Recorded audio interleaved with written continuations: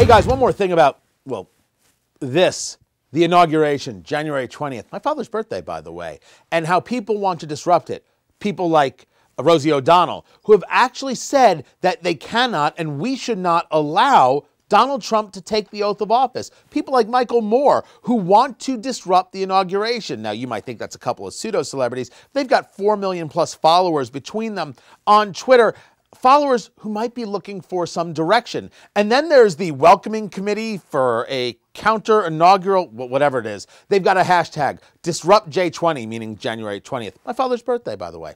And they want to disrupt the inauguration by all means necessary. And they're not joking. We are seeing violence-minded people looking to say, smooth transition of power. Forget that. Remember when that was important with Hillary? Oh, those were good times. But now we're seeing violence-minded people proactively discussing being violence-minded. They want to push the entire inauguration inside as if somehow the world shouldn't see the disaster that's befalling us. No disasters befalling us. What happened is some people lost an election and they have no idea how to deal with it. But there are going to be a lot of people who show up to the inauguration. It's going to be cold. They're going to be bundled together. And there are going to be those people who want to commit violent acts against those people who want to see the smooth transition of power. To those people, well, some people might think they should just have an escape plan and a way to deal with that. I think they need to stand up to it. And those people who want to be violent and those people who want to throw things and those people who want to scream and yell at you, you need to stand up to them.